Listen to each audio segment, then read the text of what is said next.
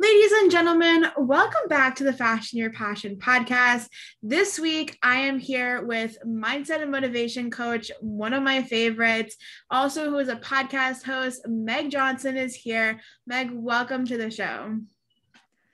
Hi, Sammy. Thanks so much for having me. Of course. Can you just give my listeners a little bit more into what you do now and your journey to get to this point? Yeah, absolutely. Oh, where to start?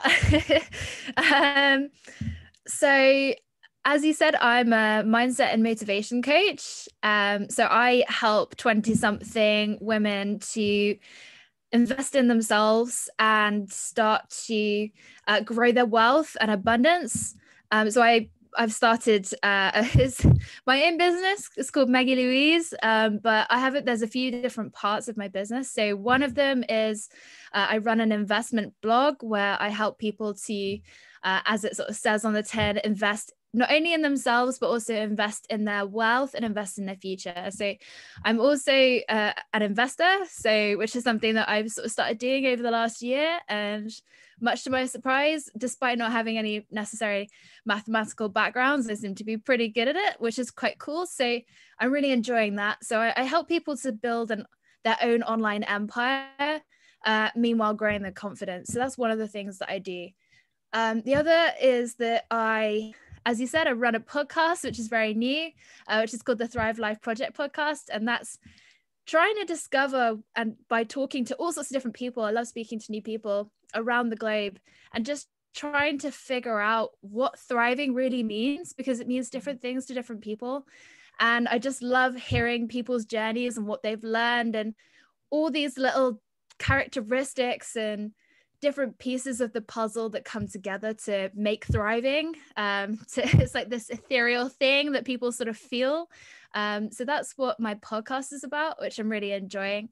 The other thing that I do is I've set up 20's Thrive, which is provides courses, it provides resources and mindset and motivation coaching for 20-something women to help them get unstuck, move forward, start growing their abundance and their self-worth. And it's like a personal development thing that I've been running for 20-something. So there's a few different things that I do, but No, very multifaceted, multi-passionate. I can definitely resonate with that. I do a few different things, on top of this podcast that, are under the same general area, but are also very, very different. So I totally understand that.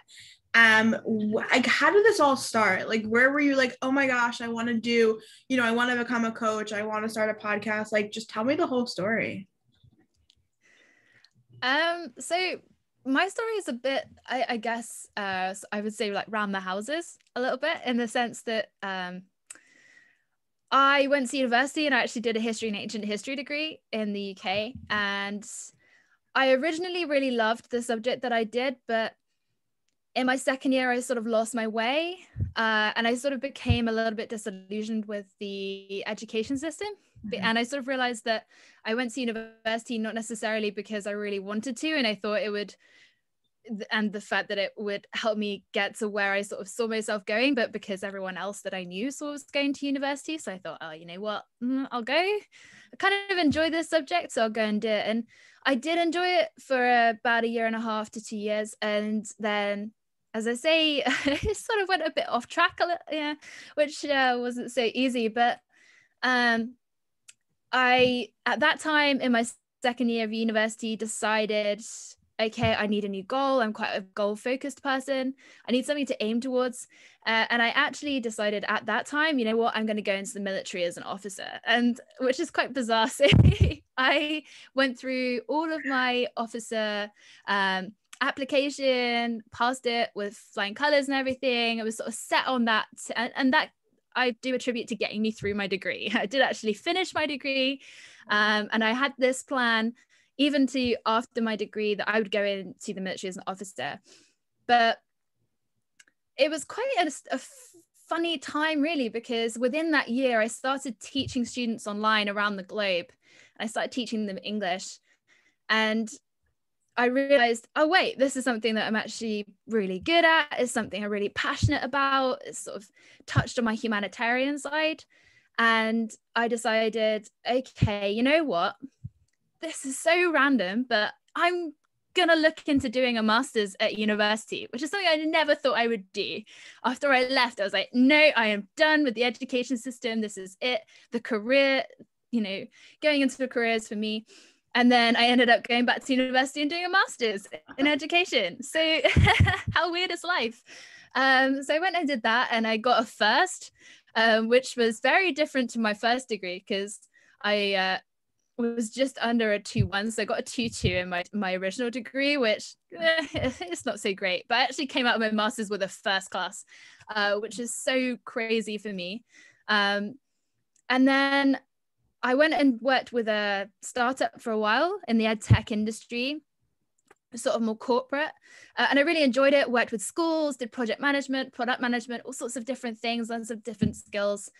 But part of me just felt, I really want to be my own boss. I want to be able to work from my sofa, slouch in my pajamas while I'm working. I really want to be able to travel. I'm an absolute travel bug. I just love trotting the globe. So I wanted to be able to do that. So last year I decided I wanted to start my own business, and then COVID hit, which wasn't exactly the best time. So I decided instead that before setting up my own business, which I did towards the end of last year, I would teach myself new skills and just completely up level all of my skills and teach myself new things. So I learned how to use Adobe Suite. I learned how to do social media management, which I am, is totally out of my realm of comfort. I learned to do stocks and shares trading, and I just up leveled my entire life. Which I absolutely love doing. So I am a self-development addict now. It's just something I love to do. And I absolutely love helping other people. I am a humanitarian at heart. I get very passionate about helping other people develop their skills and really become the best that they can be, and improve their potential. Yeah. I love that. I have to say we are very, very similar people. For about 6-7 years of my life, I thought I wanted to be a teacher. Turns out that I actually didn't. And then, now in college, I am, pursuing the entrepreneurial journey, if you would call it, and just going out and helping others. And that's what I'm just committed to now. And it's so inspiring to hear that like you were just able to like commit to yourself for a second. You said, I'm just going to up level every single aspect of my life, and just become a new version of myself. So what was that process like for you? You went after new skills, you learned new things, but like how, especially the mindset of it all, like how did you really commit and like double down and say, this is what I'm going to do no matter what? So I think it's quite a useful skill that I'd sort of developed over time, because when I was 17 through to probably about 19, 20, I went through quite a bad mental health time. Like I was quite depressed. I had serious anxiety to the point where I would like just break out into tears, and it was so completely not me. And things happened at the time, like family issues and stuff like that, which usually is that's the thing that sets these things off, right? Oh, yeah. So that's sort of hit for 2.5 to 3 years, and it was at that time that I realized, what, I'm much stronger than I think, because I went and got myself therapy, like privately. I paid for it myself. I had a job at the time that I've worked since I was 14. And I've sort of known all along that part of myself was there, that I could sort of break through difficult times if I needed to. Mm-hmm. So I think I've sort of built up a bit of a mental resilience over the years, particularly through that time when I was 17, 18. But when it came to like developing that mindset, I can't help myself. I have to keep learning. I have to keep doing things. I I am one of those things where I love being a girl boss, but one of my flaws is that I get bored easily. So I love learning new skills, and the more skills I know that I can learn, the more things that I can do. I can sort of start things and then I'll be like, okay, all right, I know that I'm going to get bored. I know myself to the point where, right, I'm going to go and hire myself a VA or an assistant or something now. And they can sort of take that on for me. But I think in terms of mindset development and knowing yourself, it's something that it's usually the hard times that really get you realizing what you're capable of. And I think a lot of people think I need to steer away from failure. And that's where I think that so many people go wrong there, because we have to fail so we can improve ourselves, that we can learn where our limits are. We can learn then how we can break through those barriers and again, up level. You don't know where to improve if you don't know where your limits are. And you can only up level when you know what you can't do. And I just think that's such an important part of life. No, 1,000%. And I definitely think that, past experience is like, I don't know how many times I'm going to say it, but we are very, very similar. And I think that past experiences definitely shape your strength, and they definitely shape, how you become. And yes, there are so many ways you can sort of alter that in a sense where it's like you can, help yourself for the better. But there are just things that are just going to impact you no matter what. And I definitely 1,000% resonate with that. But I move, like, in addition to that, I feel like a lot of the sort of up leveling and having that mindset of like, I am actually strong because of what I've gone through already is that piece of like building resilience. So like, what does resilience mean to you? Sort of how do you help your clients sort of build that resilience? And like, how have you built it in your own life? And that's an interesting one, because I think, again, just like with thriving, resilience is different to different people, and you can build it in so many different ways. The thing about resilience is that it does, for the most part, I think, come from experiential learning.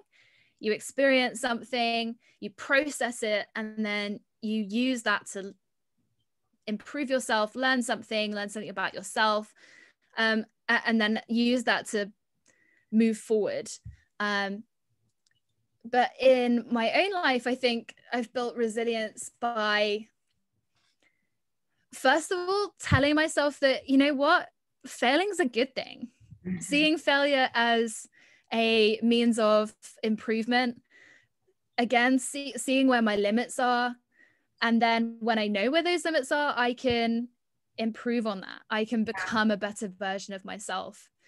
I think, and I know this from so many people that I've spoken to, they see failure as it characterizes them if they fail. Yeah. And if I speak to any of my clients, any of my students, I always tell them, you know what, failing, it's not a bad thing. It's actually a really good thing. Because if you accept failure and you accept that you're going to fail at times, you become so much more at peace with yourself. Mm-hmm. You stop putting that pressure on yourself to always be perfect. I mean, we are all imperfect. No one's perfect. And, in order to build resilience, I think we have to realize that. And that internally, that gives us strength in knowing that, you know what, I'm imperfect, but I'm going to keep striving to be better. And that's what I think gets me up in the morning and gets me doing what I do. Yes.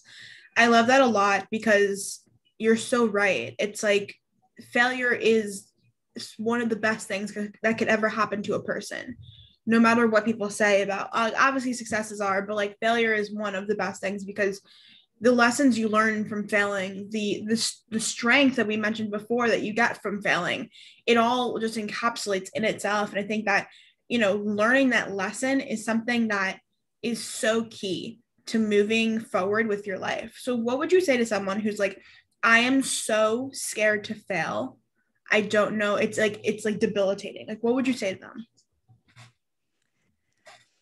I think it's very interesting when it's something that, as I say, when it characterizes someone and it physically stops them from doing things, because that's the one thing with failure that I have noticed. And even with friends and family, you see it too, over and over again. They'll say to you, I can't do that because if I'm scared I'll fail. And if I fail, that shows that I am just like worthless. I can't do anything.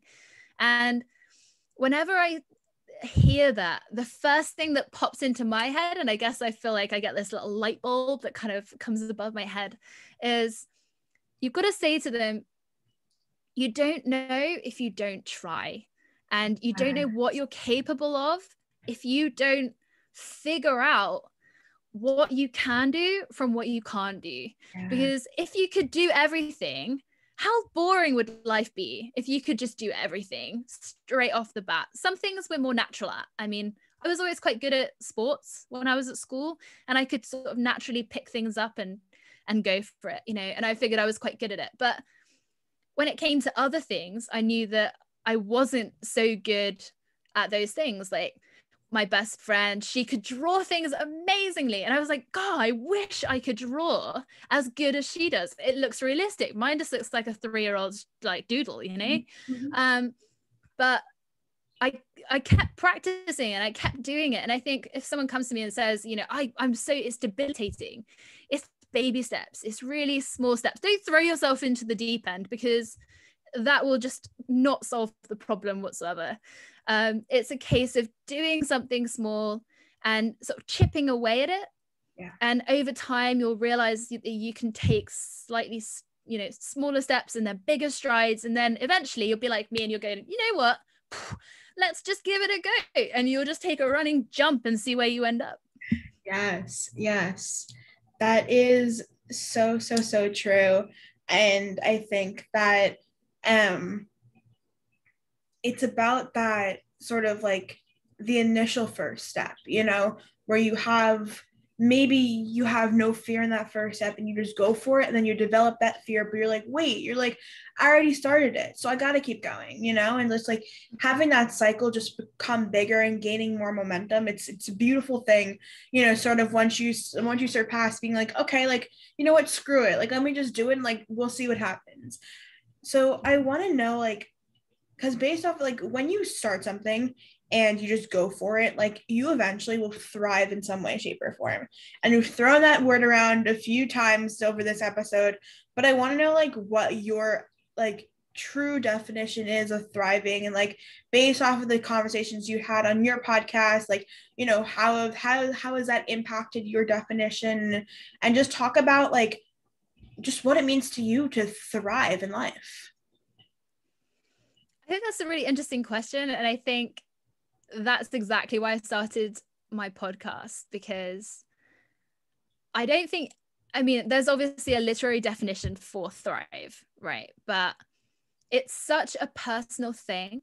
Some people would prefer, for example, to have happiness over money. They don't care about money. They'd rather just be happy. They've got their family. They've got, you know, a basic living, and that's cool for them. That's fine.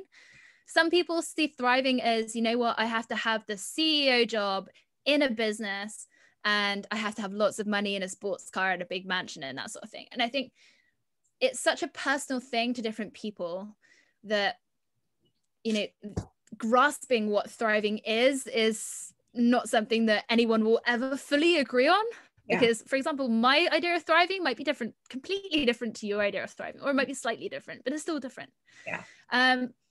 Thriving to me personally is being able to, as I say, I love traveling. I love being able to do things that make me happy, but earn money for them at the same time. I really have a bee in my bonnet about my time being worth like £10 an hour. Like for me, I'm just like, you know, I just don't go by that anymore. And I think, I don't know if that was conditioned into me because I had a job since I was like 14. As soon as I could get a job, I got a job and was saving money and going out with my girlfriends and spending it on weekends and that sort of thing. And, you know, last year, something just clicked in my head and I thought, you know what, this isn't what I want. You know, I had a decent job with a company, but I was working 9 till 5 or later, sometimes doing overtime and things like that. And I was stressed a lot of the time. And I just thought, is this making me happy? Yeah. No, it's not. And I didn't feel like it was pushing me in the way that I wanted to go. It was developing skills in certain areas, but I really wanted to move in a different way. And I think for me, thriving is I'm doing something I love, which is blogging, talking to people, across the world. I mean, it's evening here and it's, alcoholic beverage time for me and it's coffee in the morning time for you, Yeah. And I just love that I'm able to do that and do that from anywhere in the world. Yes. And I definitely think that, it's powerful when you can get to the point in your life where you can ask yourself, is this thing making me really happy? Is this thing bringing me joy in my life? Because then that's when you're like, oh crap, like I actually need to audit my life and take a look at it and say, what can I do instead of X to achieve the joy that I've been wanting since the day I was born or whatever it is, I think it's powerful to do that. And on top of that, this conversation has blown me away. I feel so inspired to just go after the things that I wanted to do. But before we roll into the final question, I want you to tell everyone where they can find you, where they can find the podcast, on the web, on social, all the places. Go for it. Okay, so you can find me on Instagram at Meggy Louise Johnson, a couple of underscores between those 3 names. You could also find the podcast at the Thrive Life Project podcast. You can find that on Instagram too. It's just Thrive Life Project podcast. And you can find my coaching website at www.20thrive.com, where you can find resources. There will be courses coming soon and coaching programs for 20-something women who want to get unstuck, move forward, and grow their wealth and their future selves. The other thing is my blog, which is at www.meggylouise.com. And that's my investment blog where I talk about all the crazy things I'm up to, building an online empire and all those sorts of things. So come find me on those and come say hi. Yes, and all of her links will be down below. So do not worry. You can go in the show notes and click on the link and it'll take you right to her page. For the final question of the podcast, this is a question that I've asked every single guest who has ever been on. So based off the title, which is Fashion Your Passion, what is one tip that you would give those who are dreaming based off of how you have fashioned your passion? Ooh. So one tip for people to fashion their passions. Mm-hmm. Yeah. I think my one tip would be, as young an age as possible, figure out what you don't like doing, because that'll help you figure out your why. And the earlier you can figure out what you don't like, because let's face it, we all know what we don't like to do, the quicker you will figure out what your passion is, what your why is. And that will really help you to figure out a path of getting to where you want to be. Yeah. I wish I had done that earlier. I mean, I'm not old. I'm 25. I'm 26 next week. And, I've only just figured out what I really want to do. And I wish I had done that when I was younger. And I am seeing more and more things on social media now where people younger than me are figuring out their why and they're going for what they want to do. And that would be my tip. Figure out what you don't like, because you'll then figure out what you do like very soon after. Absolutely. I 100% agree. I literally cannot agree more. Meg, thank you so much for coming on the pod today. This has been an amazing, amazing episode. I am super excited for my listeners to tune in. And on that note, if you are listening, be sure to screenshot it, tag Meg and I on Instagram, and let us know what you learned in this episode. And I will talk to you guys next week.